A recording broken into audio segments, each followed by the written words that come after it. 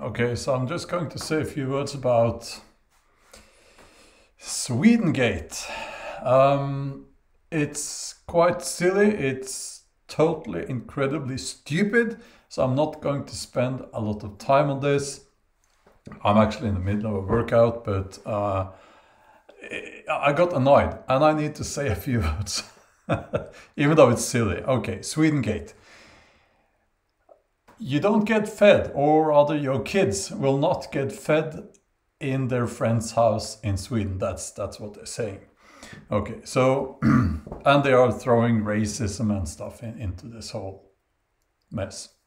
So it's been trending on the Twitter and social media, I believe. So if you didn't know, the Swedengate is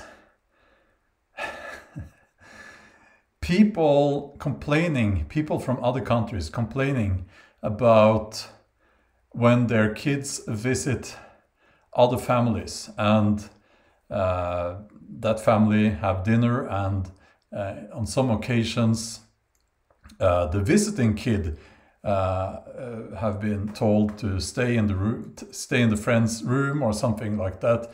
In other words, that kid has not been invited to dinner.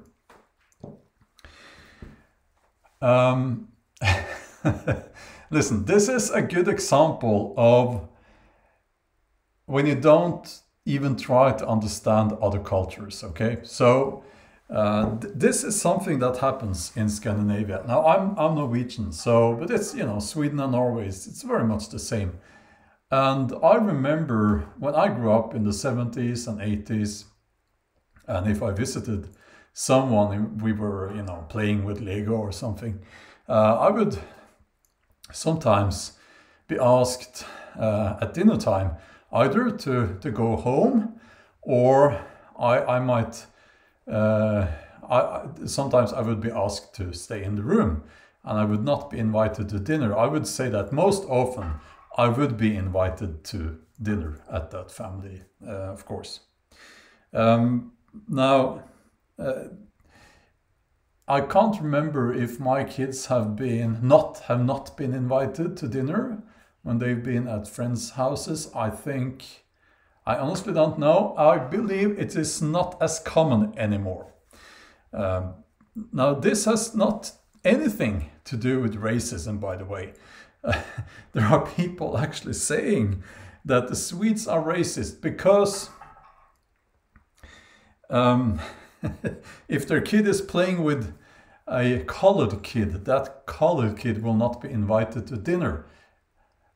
It's incredibly stupid to say something like that. Sweden and Norway, Scandinavia, we're among the least racist countries on the planet, right? And this has nothing to do with racism or anything like that. It's a cultural thing. So it has to do with actually respect for other families. So traditionally, you would be out playing, and at night it gets dark up here in Scandinavia. So you would then have to go home, and the other parents would know that your parents want you to go home at a certain time. Dinner time would be, maybe around 5 in the afternoon. And also they don't want to spoil your appetite. I can remember that from my childhood. That was a big thing. You don't want to spoil your appetite because your dinner will be waiting and you have to eat your vegetables and all that. So it's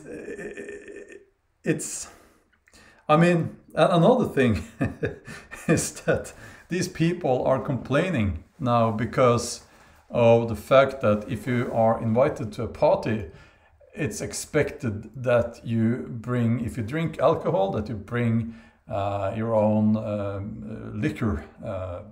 And that's because it's extremely expensive in Norway and more expensive in Norway than Sweden, actually. But anyway, it is extremely expensive. So you can't expect the host to pay for wine and whiskey and vodka and so on for all the guests, you will be expected to bring that to the party. So it has to do with different cultures. It has nothing to do with racism. I mean, these people are even saying, as far as I can tell, they are saying that this happens to white. I hate those terms. White kids as well. So obviously, it's not. It's not racism. It's just a difference in cultures, and on a personal note, I would say that I think that if I can tell you that whenever someone has visited my kids and they've been in our house, they've always been asked if they want dinner. But sometimes we have called up their parents and asked, is that okay, or you want us to send him home for dinner, or we just apply some common sense. So Swedengate is, I've been speaking for a few minutes about this already. It is one of the most stupid things out there now. But I think there are people, they want to be offended, and they will dig until they find something that they can be offended by. And I actually saw another YouTube video where they had found another criticism of Swedish culture. Let me just say something about Swedish culture and Sweden in general. It is a wonderful country. Swedish people are wonderful people. I mean, it's... don't come picking on Sweden. I mean, it's just silly. But the thing that this... I don't know, maybe it was someone trolling. I don't know. Let's hope it was. Because it makes me question if these people paid any attention at school, or rather what the schools are teaching kids these days, especially in other countries. In Sweden at midsummer they dance around the majstång, the pole with flowers on it, and someone said that it's terrible because it comes from the time when they would hang slaves from the gallows. And I'm like, no, no, it doesn't. It's like, let's just hope that person was trolling, because that's, I don't know where they get these ideas, but I don't know. And also they were, also these people, they said that, well, you have ice cream named with the N word. No, they don't. No. We have ice cream with nougat. I don't know if I pronounced that correctly, but the kind of chocolate, Nougat.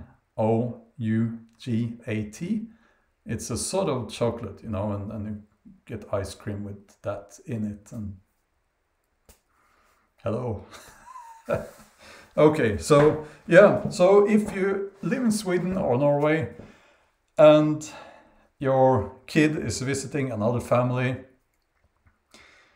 it might happen, even though it was more common when I grew up in the 70s and 80s, but still I think it might happen that your kid is not asked to join them at the table. It's not, I think it's a bit cheap, to be honest with you, to do that, but I know where it's coming from. It has to do with tradition. It has to do with an idea that, well, we don't want to ruin the kids' appetite because dinner will be waiting at their home and all that. To say that it has something to do with inhospitable, no, what's the word? That Swedish people are not hospitable people. That's nonsense. And also claiming that it has something to do with racism, it's pure nonsense. Yeah. Okay, I'll get continue with the workout, and I hope you enjoyed this little rant.